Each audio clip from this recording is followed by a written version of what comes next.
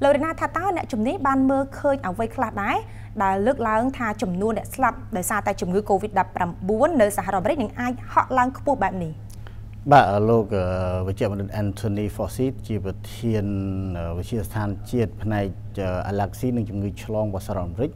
bàn lược lang trong cách sản xuất cho môi trường tổ xuyên ăn cào vì ngày tận sớm bánh thá mình lúc bị đọc mơn tuồng pay mơn nhá năng ai slap để sao virus covid đập bùng bốn nơi xã hội đầm rách đợi cái mưa khơi chấm nói chỉ trán này cònว่าขาดอุปกรณ์ប្រើប្រាស់ក្នុងនោះឧបករណ៍ប្រើប្រាស់ដូចជានៅទីក្រុងញូវយ៉កអាចប្រើប្រាស់បានត្រឹមតែថ្ងៃទី5ខែមេសាទេផុតពីនឹងទៅគឺលែងមានឧបករណ៍ប្រើប្រាស់ហើយក្នុងនោះគឺខ្វះខាតដូចជាម៉ាស៊ីនជំនួយការដកដង្ហើមម៉ាស់មុខសម្លៀកបំពាក់សម្រាប់គ្រូពេទ្យនិងសម្ភារៈផ្នែកវិទ្យាសាស្ត្រនៅ New Orleans រដ្ឋ New Orleans ក៏មានកង្វះខាតដូចគ្នាដែរដែលក្នុងនោះគឺរដ្ឋាភិបាលនៃរដ្ឋនីមួយៗគឺបានបញ្ជាទិញម៉ាស៊ីនជំនួយដង្ហើមនេះប៉ុន្តែកំងទិញនៅគ្រប់ទីកន្លែងគឺខ្លះកំងទៅដល់ 3-4 គ្រឿងក៏ប៉ុន្តែបានត្រឹមតែ100ជាងហើយបានមកហ្នឹងគឺនៅកង្វល់ថាវាអាចខុសនឹងស្តង់ដាររបស់រដ្ឋដែលមិនទាន់បានអនុម័តពីរដ្ឋនៅឡើយទេក៏ប៉ុន្តែដោយសារតែតម្រូវការនេះវាឡើងខ្ពស់ពេកដោយសារអ្នកជំងឺផ្លូវដង្ហើមភាគច្រើនគឺថប់ដង្ហើមត្រូវការជំនួយអុកស៊ីហ្សែនបន្ទាន់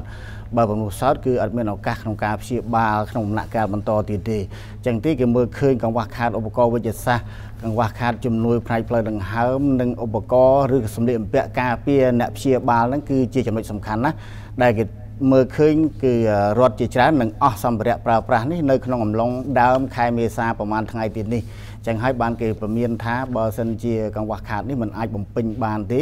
ក្នុងរយៈពេលប្រហែលខែខាងមុខគឺមនុស្សជាច្រើនអាចស្លាប់រហូតដល់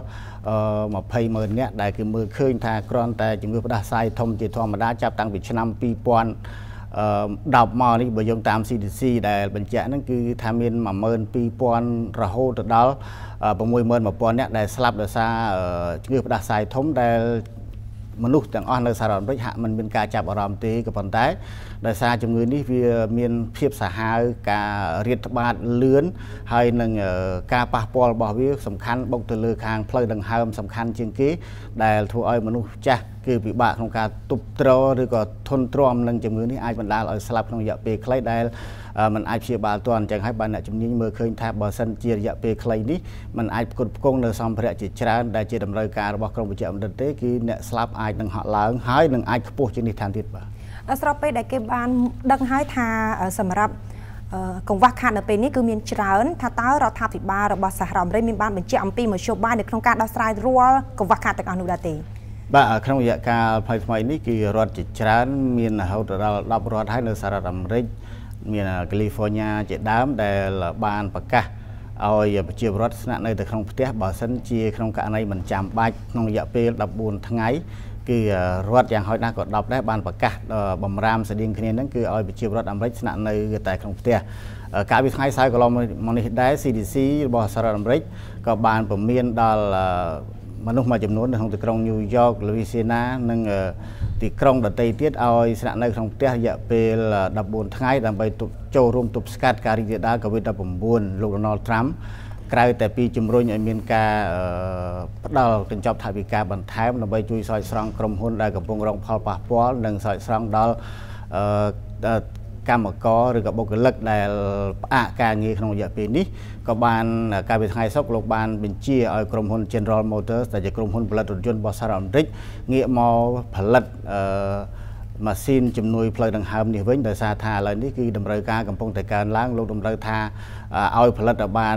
10,000 គ្រឿងក្នុងខែមេសាខាងមុខនេះហើយមួយផ្នែកទៀតក្រុមហ៊ុនរបស់ក្រុមរោងចក្ររបស់ក្រុមហ៊ុន General Motors ដែលនៅក្នុងរដ្ឋ Michigan ឲ្យបង្វែរការផលិតរថយន្តហ្នឹងគឺមកជាការផលិត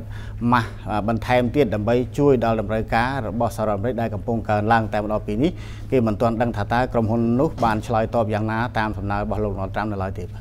តាមរយៈការលើកឡើងជាច្រើនចំណុចរបស់លោករីណាជំវិញស្ថានភាពការរីករាលដាលនៃវីរុស COVID-19 នៅសហរដ្ឋអាមេរិកយើងមើលឃើញថាបើទោះបីជាសហរដ្ឋអាមេរិកគឺជាប្រទេសមហាអំណាចពិភពលោកនៅក្នុងគណៈពេលដែលប្រយុទ្ធប្រឆាំងទៅលើជំងឺនេះក៏នៅតែជួបបញ្ហាខ្វះខាតផងដែរជាពិសេសគឺជំវិញចំណុចសំខាន់នៅក្នុងការទប់ស្កាត់ដោយសារតែឥឡូវនេះករណីឆ្លងក៏មានការកើនឡើងខ្ពស់អរគុណលោករីណាសម្រាប់ការចូលរួមនៅក្នុងថ្ងៃនេះចា៎បាទអរគុណ